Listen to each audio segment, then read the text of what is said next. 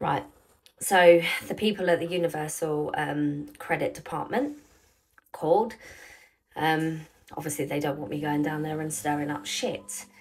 But they're basically trying to fob it off on the pandemic, that they haven't been able to keep on top of people on the construction scheme whilst there's a pandemic being going on. So they are now chasing loads of people who have not been putting things through correctly. Now, Charlie the prick, explained to me that just because it's a taxable allowance on the HMRC doesn't mean that it can go through on expenses on the UC, which is insane because it's basically the same thing. They're asking for your net payment, your gross payment, and any expenses. And obviously, lunchable expenses of £10 per day are doable on the HMRC. So you automatically assume that that will be okay on the UC. They're not going to budge on that, and I do have to go through and deduct lunches, the payments that I've put through for the year, but I don't have the figures and everything in front of me. So to do that, as I explained to Charlie, on top of caring for a terminally ill child that is 24-hour care, I cannot be sat there for hours and possibly days on end trying to get this up to date and then wait for a payment that I'm expected to have on Thursday, which pays the bills.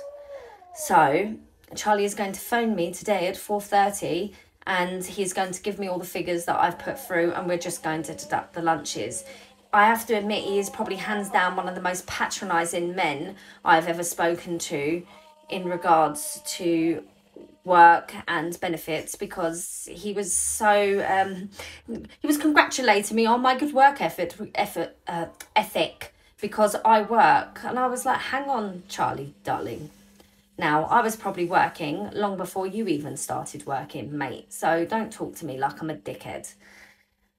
Oh, but it's absolute diabolical that they can stop people's money that they need to survive because they have made a mistake at their end and they do not have the staff there to make sure that they're doing their job efficiently and correctly. So normal working class families that need this money are being penalised by the Department of Work and Pensions and stuff just because they can't do their fucking jobs.